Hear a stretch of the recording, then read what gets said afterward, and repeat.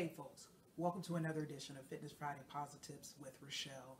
So glad to be back with you today, folks, and I am excited to wrap up this Gym Leadership No-Nos series by highlighting from a confidence standpoint the what you do aspect. I know last week we talked about the who you are aspect of confidence and how important it is to know who you are, to be secure in who you are, because if not, you will be rattled just like the wind, and you'll always be looking around for someone to define you. And that is certainly a recipe for a life of unhappiness. And last time I shared with you my painting that I did actually at Runner's Fit, and so on March 30th, Brooks, the athletic apparel company, actually sponsored what they called Brush with Brooks. And so they had an instructor in, a painting instructor, if you've been to Painting with a Twist. And the name of this particular company or franchise was Painting Escapes. And so they had the instructor there. It's about an hour and a half. And, all the canvas and all the everything is already there and ready. And so it's just about an hour and a half lesson of painting. So this is my masterpiece. And why am I bringing this up again? I know I shared this last week. But, folks, there was a time in my life where I wouldn't have, speaking of confidence, and that's part of the whole theme of this, the wrapping up this series, I wouldn't have had enough confidence to actually show this to other people, especially, on camera in this type of scenario. But folks, again, this was the best I did, and I'm not a painter. And that's part of the reason why it's very easy. When you're secure in who you are, you know who you are. Hey, this was the best I could do. I'm not a painter. And so we all need to have that mindset. Yes, you want to expect it. Certainly, if you're an accountant, you want to be on it. You want to be making things happen in the accounting realm. But if you're doing things that you're not trained in, that are not necessarily your strengths or something you've had a lot of exposure to, don't be afraid or don't be insecure about, and this would have been my thinking, what will people think? What are people going to say? This painting looks like a 15 or a 10-year-old did it.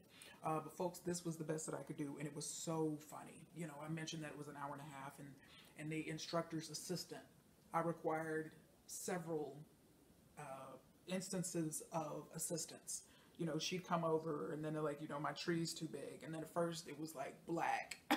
And she's like, your tree shouldn't be black. Your tree is actually supposed to be a dark green. So you have to mix in the black with the dark green, and it'll give you the color. So I had to rescue it.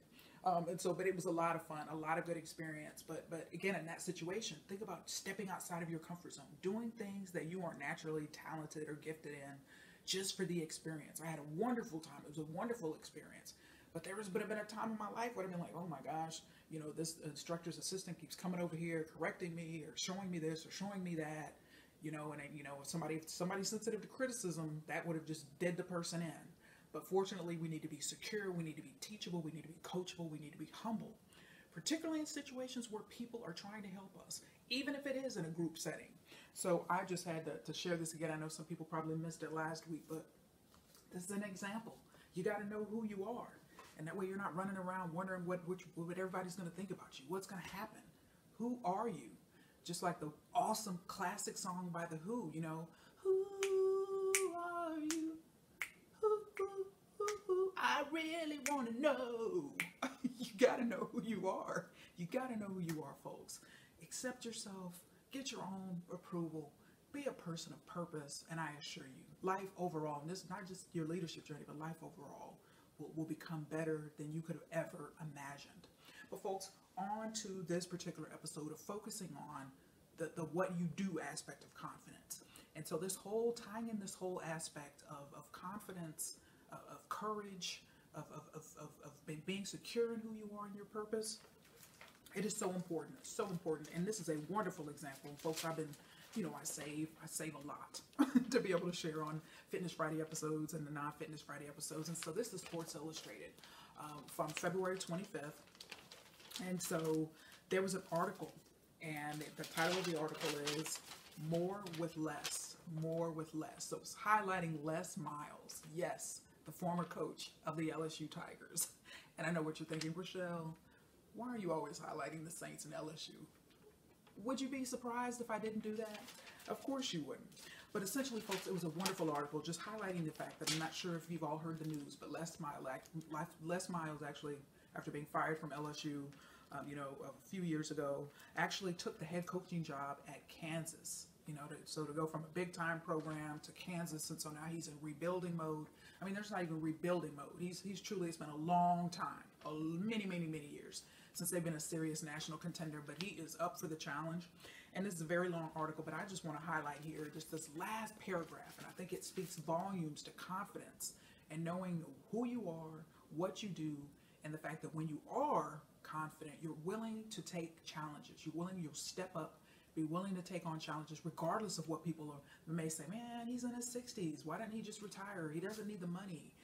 This is going to be a lot of hard work. It's going to be a lot of headaches. People will always criticize. People will always judge. We talked about that last time, but you got to get over it. You got to get over it.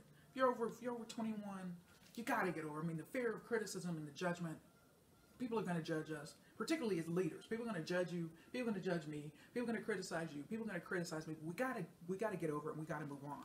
And so, as this paragraph points out here, after Les Miles' press conference on signing day, the coach is back in his office interviewing for a graphic design position on his staff. And minutes later, he leads an unplanned meeting to discuss the 2020 signing class. Stephen Biter, the special assistant to the head coach, bustles from the staff meeting to his office and back.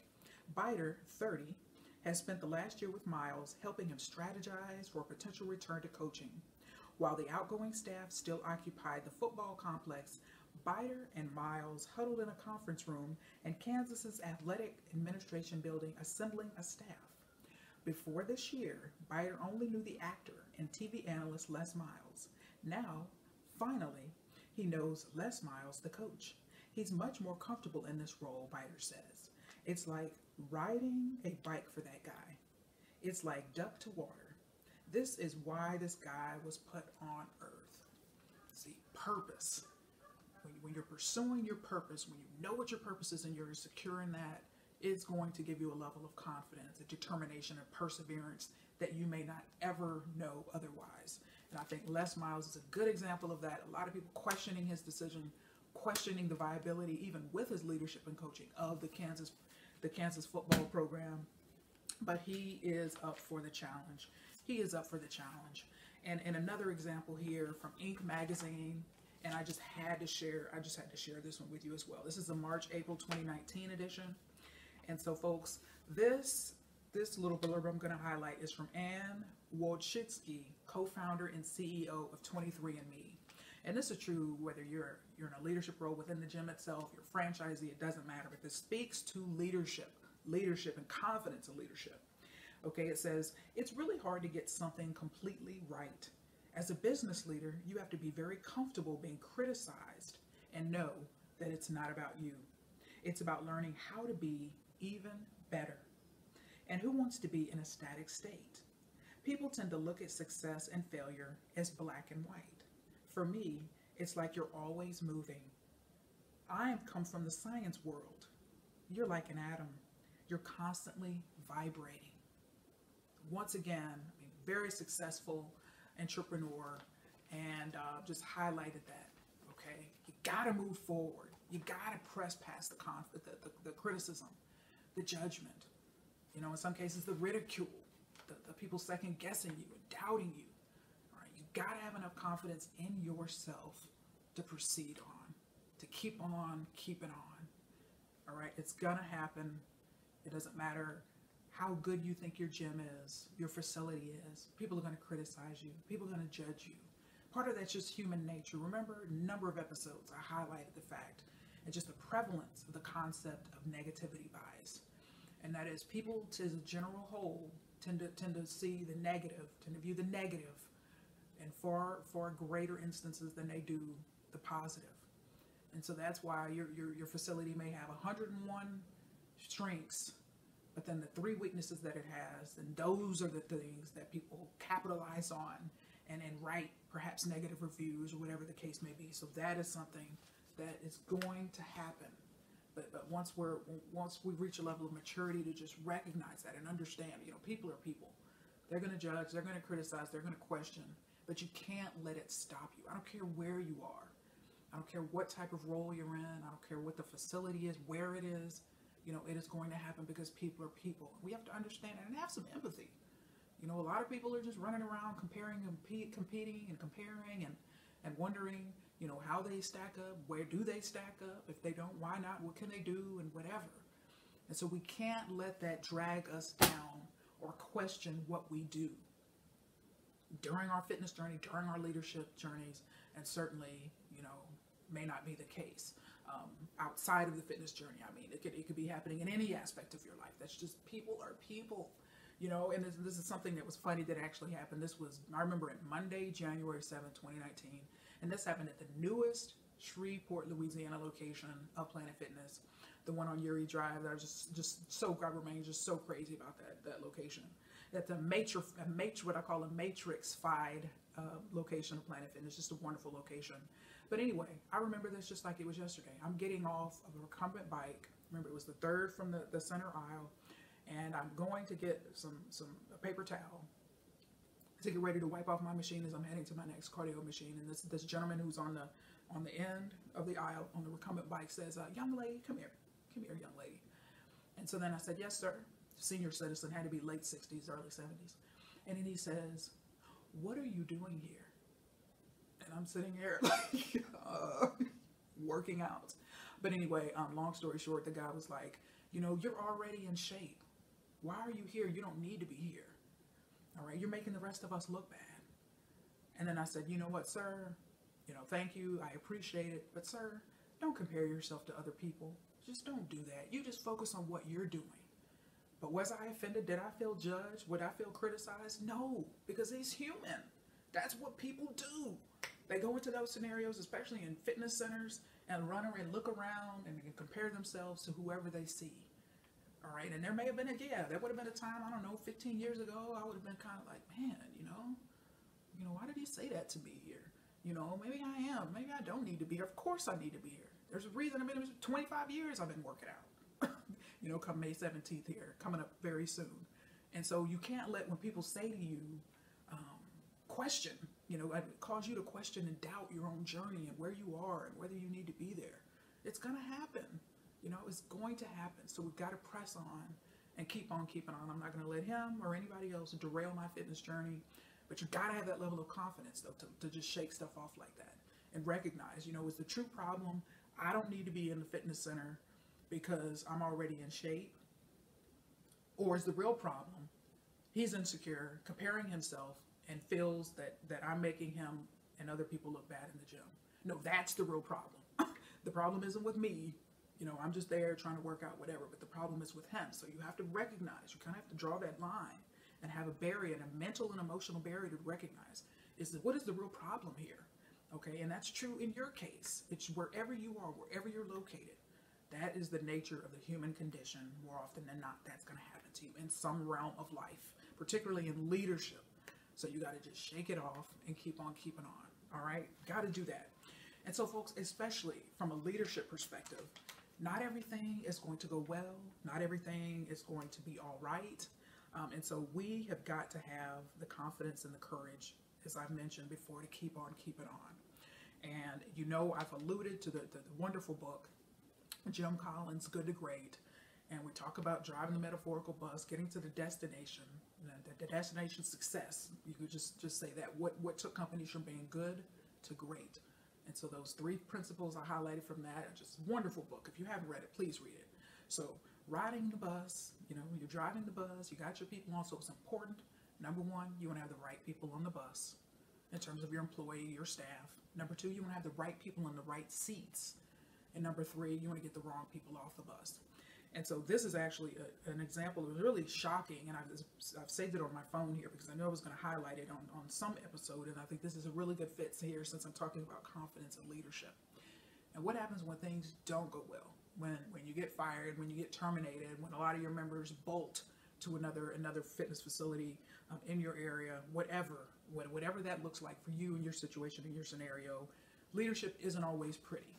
And so it's important that we have some resilience and we be able to rebound. But this is an article here from CNN Business. The title of the article by Nathaniel Meyerson. And so this appeared Wednesday, March 13th, year of 2019.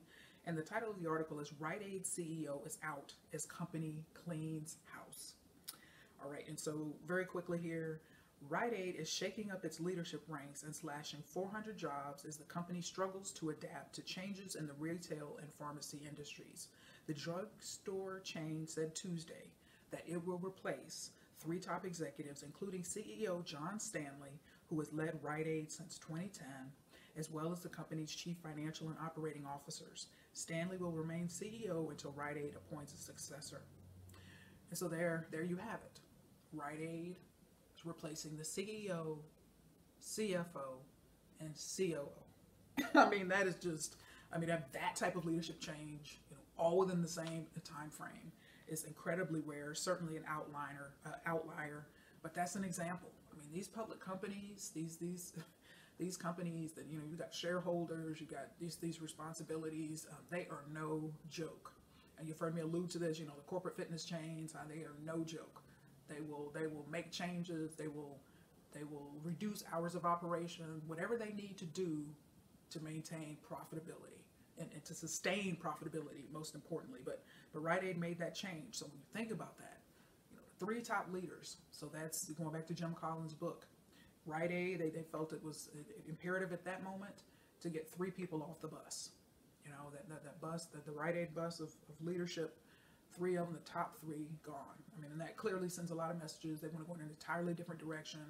They didn't feel that keeping either of the 3 was viable. But that's an example. So what happens when you get fired? What happens when you get replaced? What happens when you get demoted? Those type of things happen in leadership. And certainly there are lessons to be learned from that. How much did you contribute? Were you truly the problem? Was the problem something you could have changed? You could have done better? And so it's very important to objectively assess situations to determine, what could have been done differently. Could anything have been done differently? Was this truly a blessing in disguise that you're now about to land your dream job at a dream facility that's going to be a much better fit for you?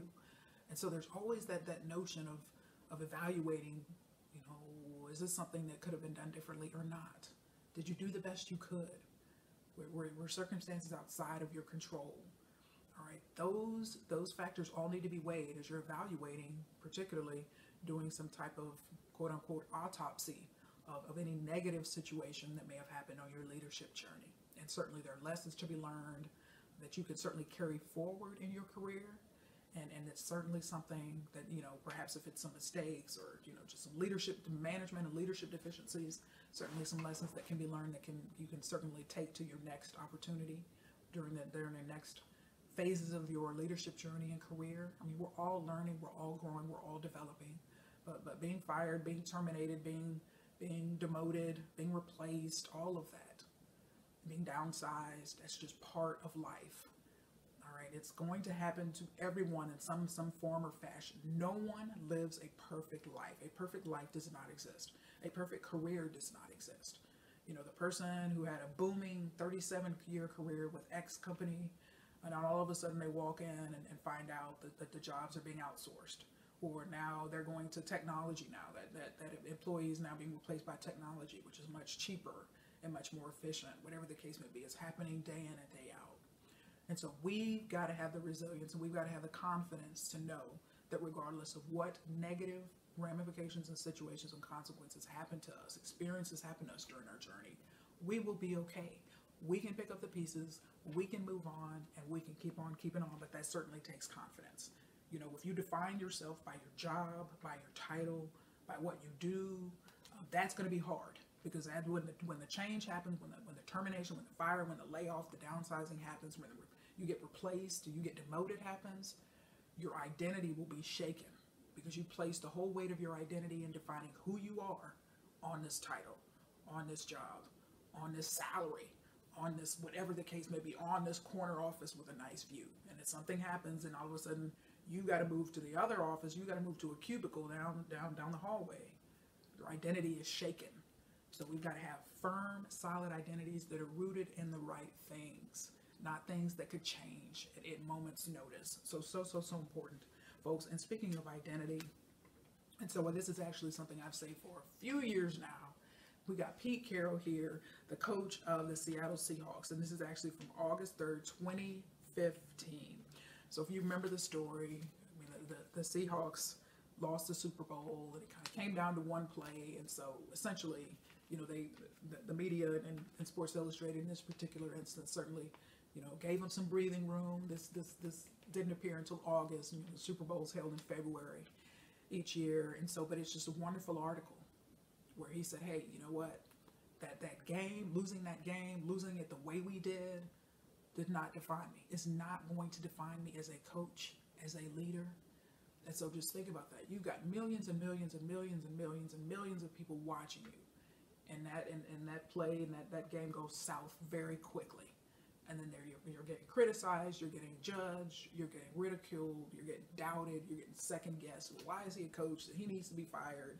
Why is he, whatever. All right, it happened to him, and it's going to happen to you and I in some realm, form, or fashion. But we got to recognize we can't let things define us. We cannot let things define us. We have to keep on keeping on during the good, during the bad, and know, when you're truly, again, and this goes back to purpose. I talked about that. When you're securing your purpose, I talked about that last time. All right, deep down, you can't let a play define you. All right, you can't let one thing or two things or something define you. Okay, 200 of your members leave and go down the street to your competitor. All right, that should certainly open your eyes, but that shouldn't define you and cause you to get stuck. And why did this happen? And my gym will never be the same. And I feel like a wretched failure. And then for the next 3 years, you're just struggling because you can't shake off those 200 members that have left. All right, instead of learning the lessons from that, why did they leave? What can we do differently? Yada, yada, yada. And taking those lessons and enabling them to improve what you're doing. Some people just get stuck. They get defined. They allow negative experiences in life, certainly negative experiences in leadership, to define them. Well, I don't have what it takes. Maybe I shouldn't be a general manager of this facility. Maybe I shouldn't be a trainer. Maybe I shouldn't be a group fitness instructor. Whatever. We can't let negative experiences in life, in leadership and outside of leadership, define us. All right. They are growing opportunities. They're learning opportunities.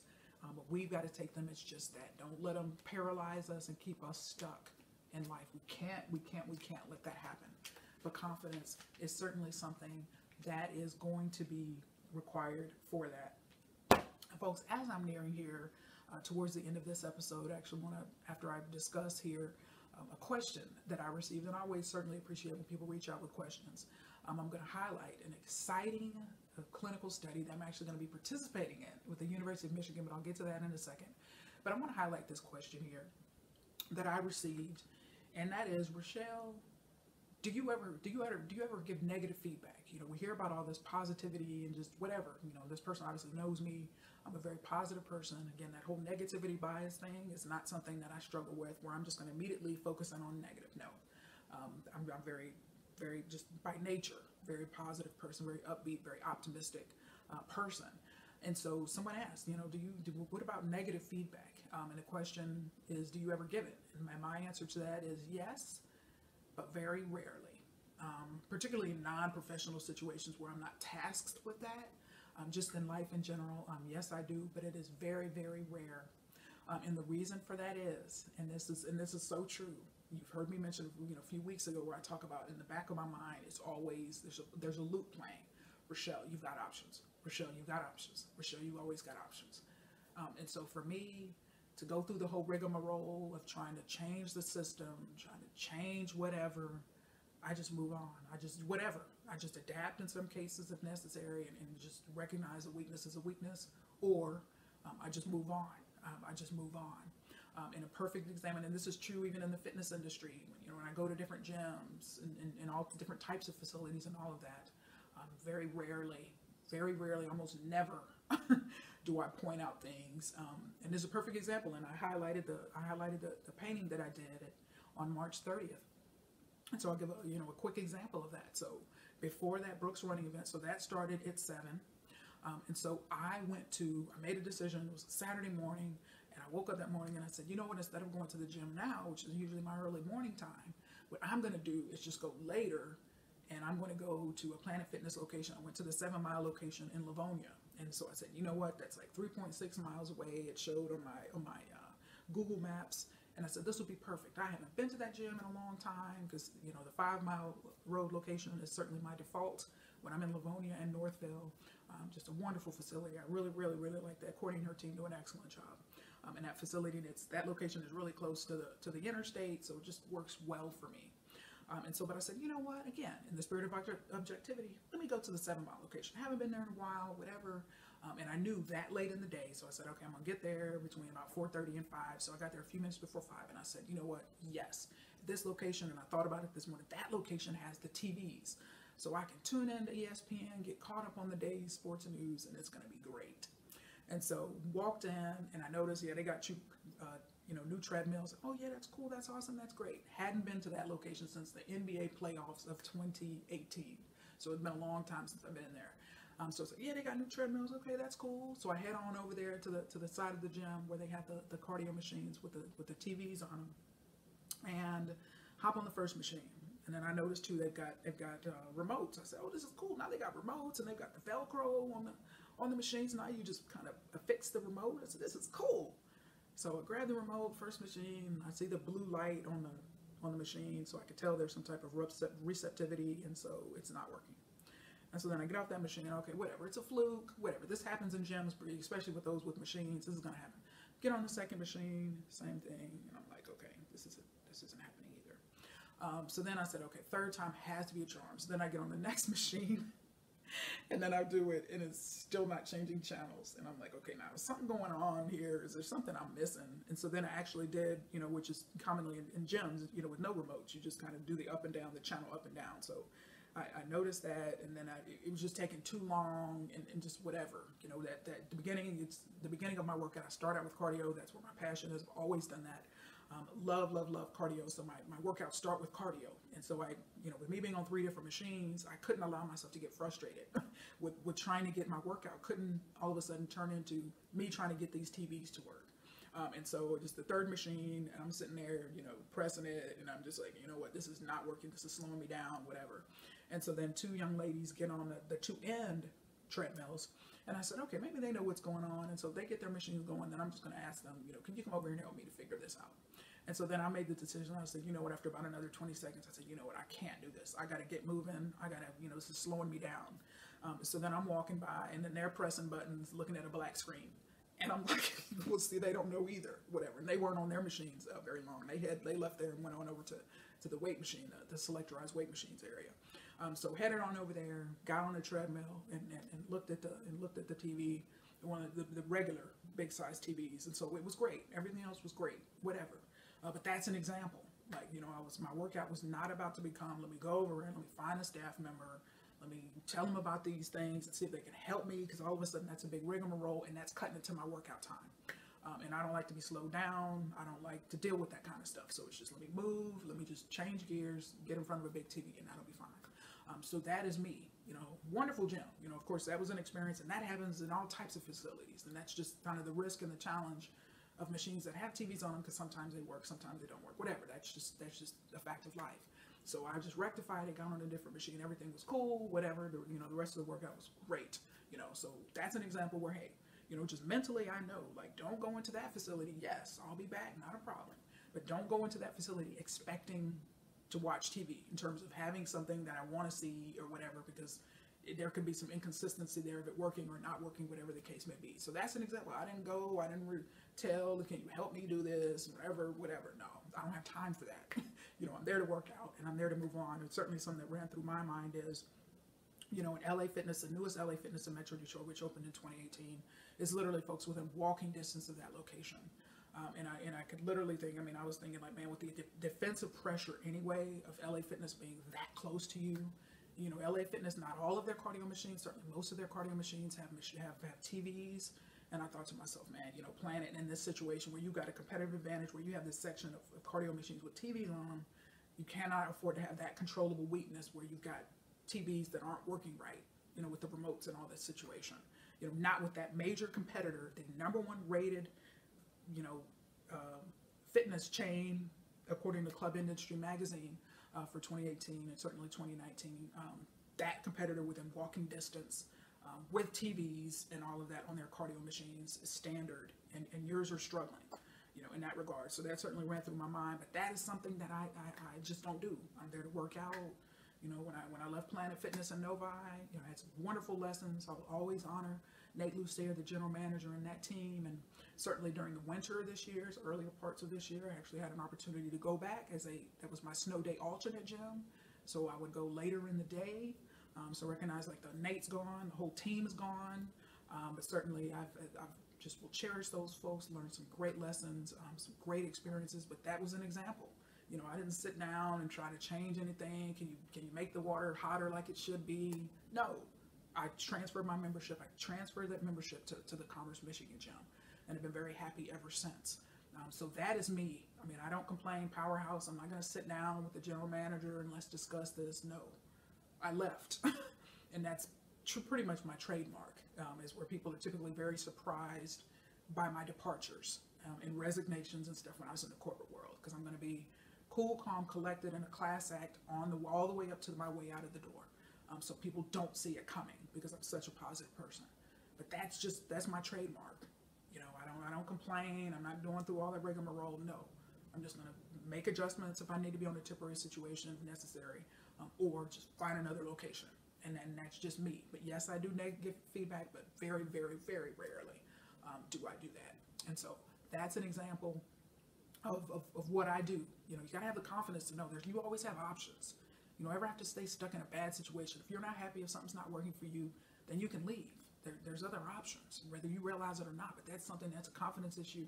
You gotta get. I just want to re-emphasize this. I can't emphasize this enough. You got options. You have options. Don't be afraid to use them. Don't be afraid to take advantage of them. But you can't be afraid of change, because they will certainly keep you stuck, folks. And folks, lastly, want to wrap up this episode by highlighting a new study. I've got to pull up my email here.